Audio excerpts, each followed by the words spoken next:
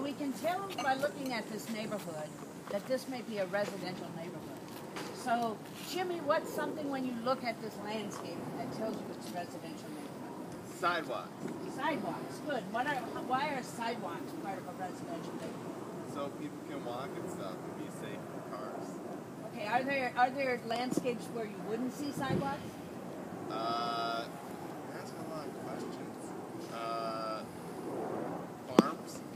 Good, yeah, you wouldn't see sidewalks on farms. What is something else, Annette, that you see here on this landscape that would make you think it's a residential neighborhood? Oh, there's stairs going up to front steps. The houses are nicely decorated. Looks like people take pride in their neighborhood here. Good, good, yeah. So you can see that people take pride that they live here. Yes, Alex. Residential residence. Exactly. So what's the connection there? Houses, I see houses. Yep, houses. So people live in them. They're residences, right? Anna, what about you? What do you see in this neighborhood that might make you think that this is a residential neighborhood?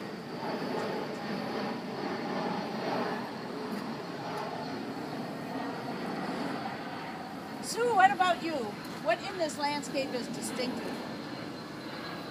Well, it's not really, well, I'm not sure what you mean by landscape, but I see garbage cans, which means probably people are living here.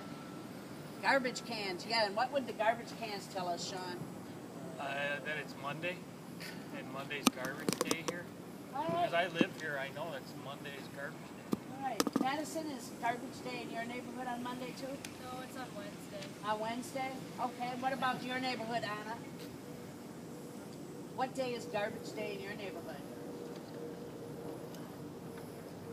All right. Jen, what about you? It's Thursday in my neighborhood. All right. Sue, why do you think they have different garbage days? Because there's so many residences. Oh, yeah. Good point. Good point. You have to have a schedule. All right, so class is going to end in a few minutes. I want you to get your homework out from yesterday. Make sure your name is on it. All right, and then pass it up to me. Okay?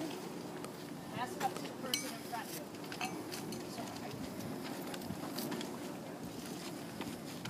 All right, so class is almost over. The bell's going to ring. Anna, can I get you stages for a couple of minutes? All right. Ring. Have a good day. Thank you. Thank you, Miss Cooper. See you tomorrow, Miss Yep, Hooper. bye-bye. Have a good day.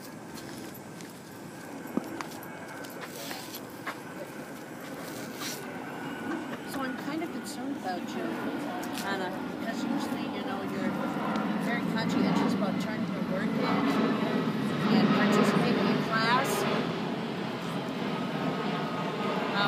But lately you seem very distracted, and you're not turning in your assignments. It's the third assignment this week you haven't completed. Is there anything going on that you'd like to share? How's everything at home? It's okay. How's everything at school? It's okay. So how are you feeling? Okay. Anything bothering you? Not really.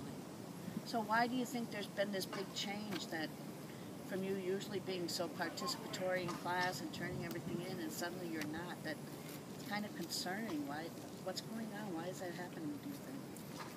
I don't know. I don't know what's wrong. Is there something wrong? I don't feel great. Can you say more about that? How do you mean you don't feel great? Like physically or mentally or what? I don't know. I don't really know what's wrong. Do you know Miss Overhue? No. She's a school social worker, and I think I'd like to take you down to talk to her. Is that okay? All right, come on, let's go. Let's grab your things. We'll go see Miss Overhue.